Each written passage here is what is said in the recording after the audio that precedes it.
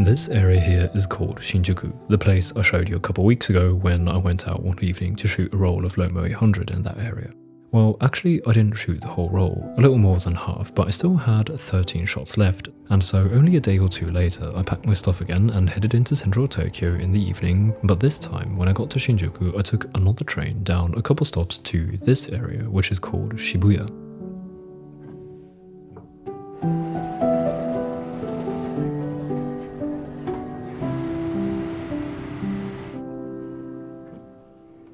The name Shibuya often refers to the area around Shibuya Station, which is another one of Tokyo's commercial hubs, housing a popular shopping district, a lot of nightlife, and is also known as a centre of fashion in Tokyo. What's probably most famous, at least from my personal perception, is the Shibuya Scramble, which is known as the world's busiest road crossing that holds all cars from all directions at once to let all the pedestrians cross the road in any direction at once. It's always quite a sight to be had. With some frames of Lomo 800 left, I got off the train at Harajuku station to then walk to Shibuya station and find a couple shots on the way.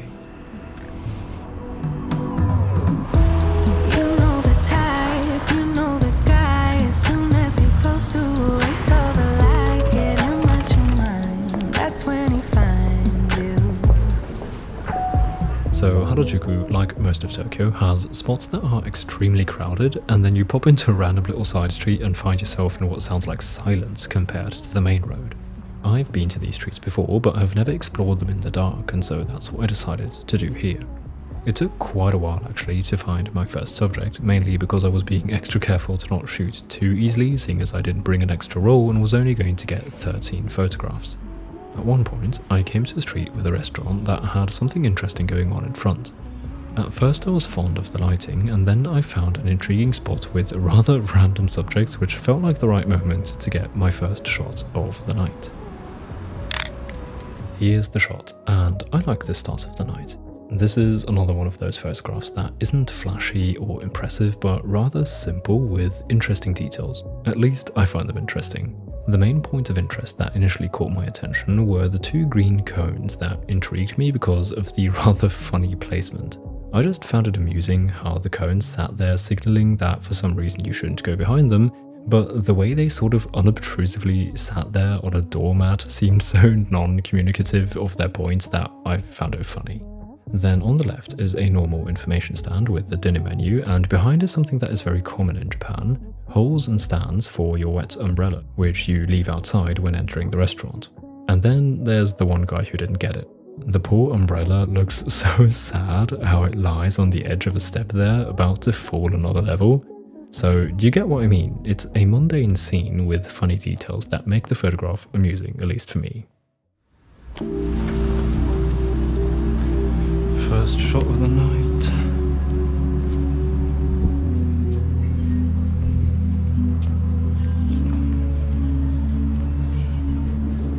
Then, not so far down the street, I came across a cool looking window that I decided to photograph.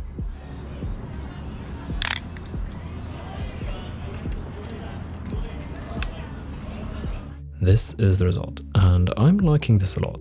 So what caught me at first was that this is another prime example of Japanese windows being filled with stuff. Also, the lighting was pretty cool, with the cold looking light coming from the back contrasting the warmer light from the street. And then as a neat addition, I enjoy the tree that places itself in the foreground. I like this shot for the implications again. The items behind the window spark my curiosity for what that room is and who's there. You know I enjoy this kind of stuff.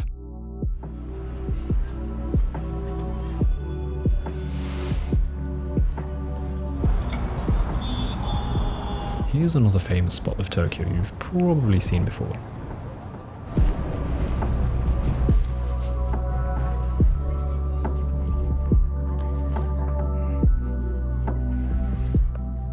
Then I'd walked a good bit again through more quiet streets and some busy areas without finding another shot, until I came here where I spotted this house that was harshly front lit from a nearby store.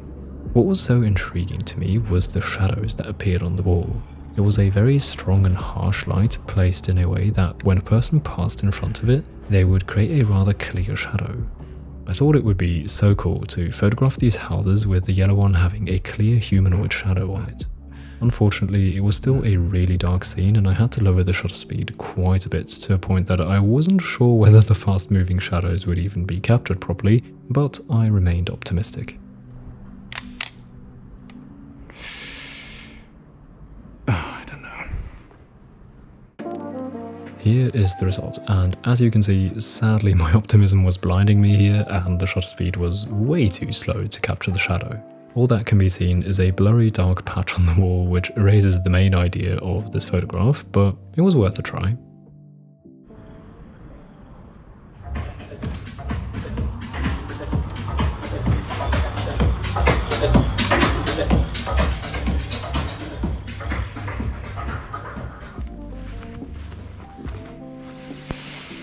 Then I continued my walk and came across this house. Sadly, I don't have any footage of getting this shot because my GoPro was failing me again, but good news, since then I've replaced my SD card and so far it seems to be working fine again.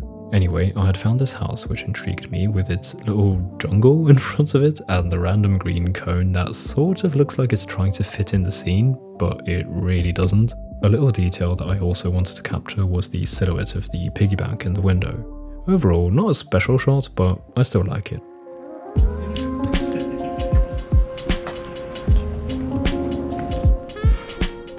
Then I walked further down towards Shibuya station, still exploring the little streets of Harajuku, and came across a fascinating scene. However, it was very dark as you can see, or not see I guess. I set up a vertical shot and tried to capture it. Here's the result, and it worked out alright. Now you can see what I was trying to capture here. There was this one lamp lighting up this corner, and what caught my attention here were the amount of plants. This photograph shows a part of Tokyo's character that I appreciate so much. Tokyo is great at mixing urban and green, and this corner was a little extreme, but that made for a good point in the photograph. Basically, it's just a photograph of a lamp, but from the left and right you can see all of these leaves coming into the frame, almost pushing the houses into the background. I love how much greenery Tokyo has, and this corner with that one lamp shining its light into the darkness of the night made it also look a little mystical, so I got the shot.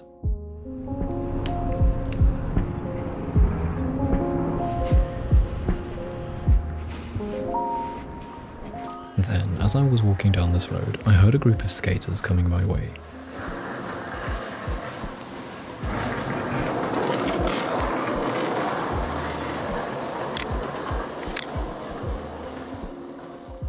This is the shot I ended up with, and it's a miss. I would have loved to snap a handheld shot of them, but it was just too dark, so I had to use the tripod, which however didn't really make things much better. I didn't think through this properly because the skaters were fast and I had little time. Looking back, I think I should have probably just tried a panning shot instead of this semi-still shot with the skaters so blurry that you can't even see that they're skaters. But that's photography. Some things work, some don't, and by looking back at the moments like these, I can hopefully learn for the future.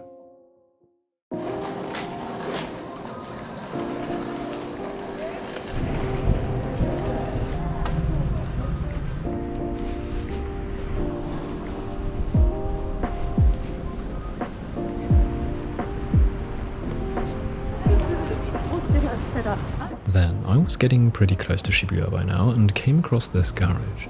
I spotted a guy in the middle behind a counter doing some work. It looked like they were just sorting out some papers or something. I thought a straightforward shot with the garage entrance as a big frame could work out quite nicely, so I tried it.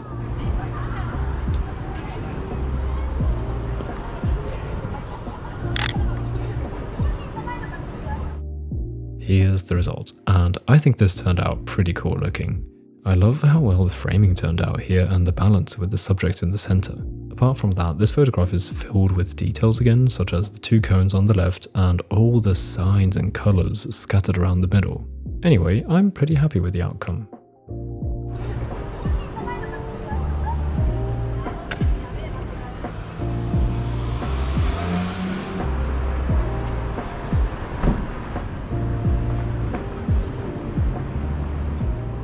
Then, around the corner, as I was walking up the street, I came across a koban, which is a small Japanese police station which you can find pretty much everywhere in Japan.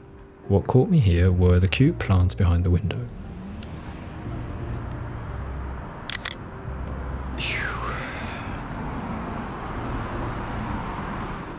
Here's the result, and I'm happy with what I got. Japan has this tendency to be so cute and sweet somehow, and they even managed to pull that off with the police station. At least I find these plants in row behind the window quite sweet. So that part works out. Also, the lighting looks pretty cool. However, I'm not too sure about the composition. I already wasn't while shooting, and now I'm still quite undecided on what to think of it. It's pretty random, but I guess it gets the point across.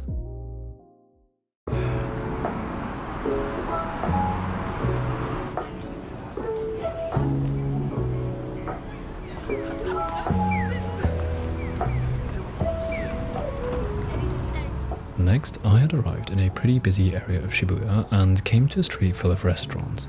I switched to the 50mm to try to get a shot of the people here.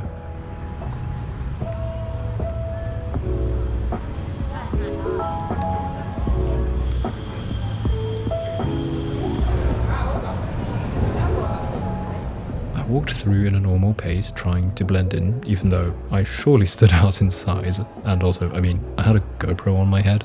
But nevertheless, I tried to stay focused, and as these two young workers passed me, I thought that they could actually be quite a nice subject, and so I snapped a shot of them on the hunt for an evening meal.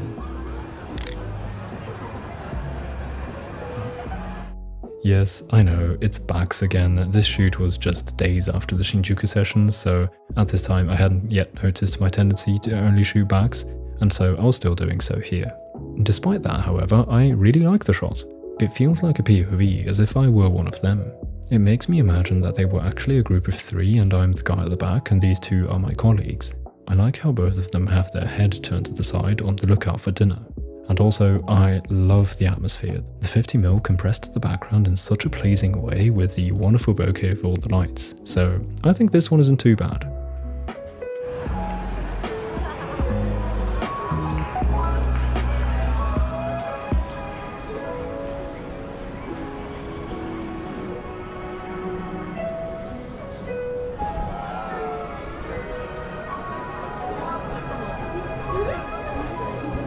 Then it was time to head to the scramble, which was around the corner here.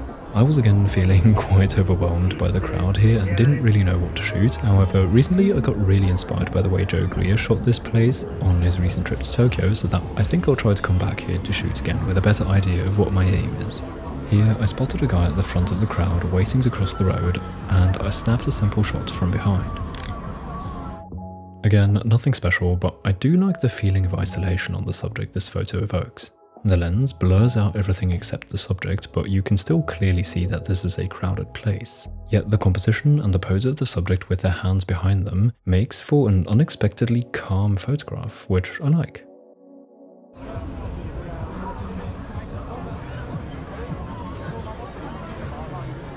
Then it was scramble time and I was in the midst of it, but I didn't really find anything to shoot until I came to the road on the other side where I spotted a guy with a cool hat on a scooter.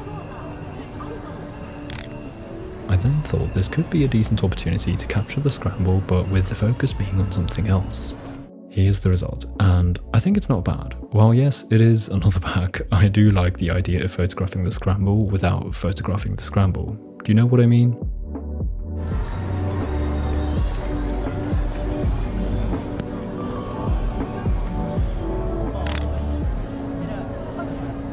Then I got another shot of this guy, but sadly this one didn't work out. The point I was previously talking about is lost here, and so it loses the one thing I liked.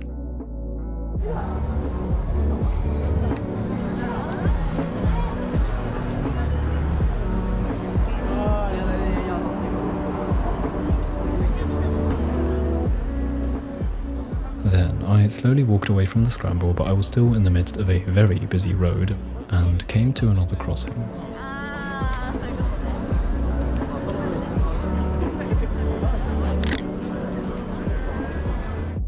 So this biker arrived and I was fond of their look with the hat, the black coat and the earphones that I felt compelled to get this shot, which turned out alright in my opinion. I really like how the feeling of the crowd is conveyed with the people in the foreground.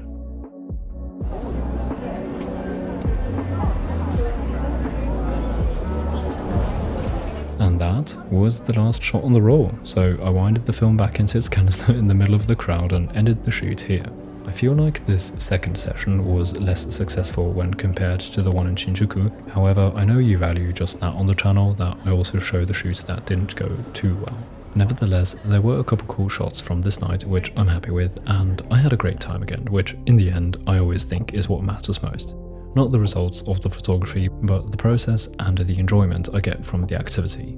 Anyway, I hope you enjoyed coming along this evening. Before I say goodbye, I'd like to briefly thank the lovely people who are supporting me and my work on Patreon. If you're interested in extra videos such as tutorials, or maybe Lightroom presets, or even physical postcards, you can check out my page via the link in the description. Also, I have a print shop, by the way. With that said, I hope to see you again soon. Until then, goodbye.